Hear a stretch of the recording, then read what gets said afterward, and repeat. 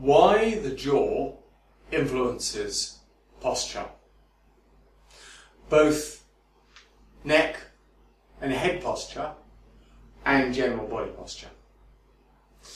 I was always amazed at the size of the tongue. It came home to me most by eating tongue, ox's tongue, looking at the size of a piece of ox's tongue. And we forget, when we look at the tip of the tongue, or the blade as it's often referred to, how big the entire organ of the tongue is. The tongue extends all the way down to the hyoid bone.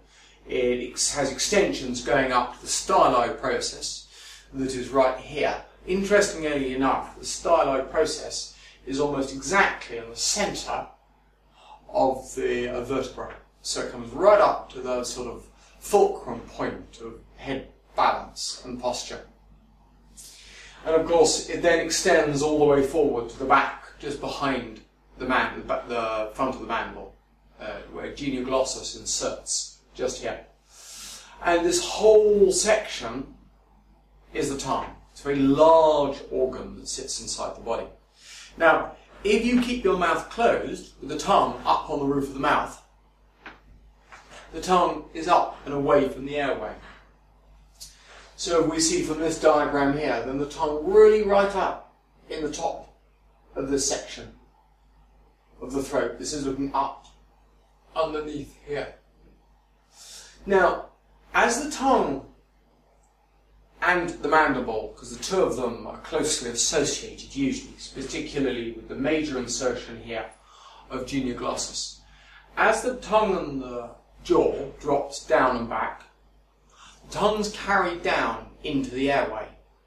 And as the tongue's carried down into the airway, you need to respond by changing your body posture, your head and neck posture first, to maintain a comfortable airway, or to avoid airway embarrassment, as it's known within the profession.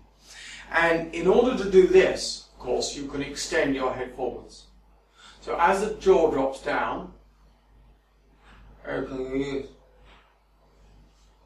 and you can maintain a forward head posture that's compensating for the embarrassment on the airway.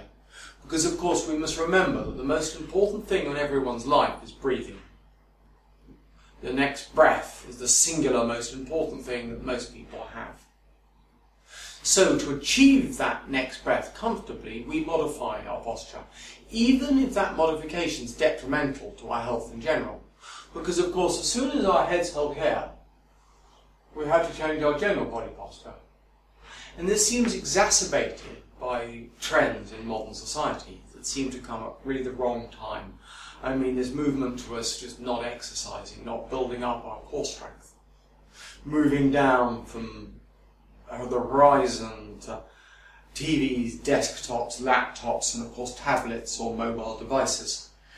This general trend is contributing, as things happen, to changes in general body posture. So we're going from here, we're dropping our tongue and our mouth, and causing a general change in body and head posture.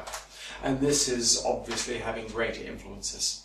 And it shows how a change in one part of the body is not isolated, but the whole body works as a single system.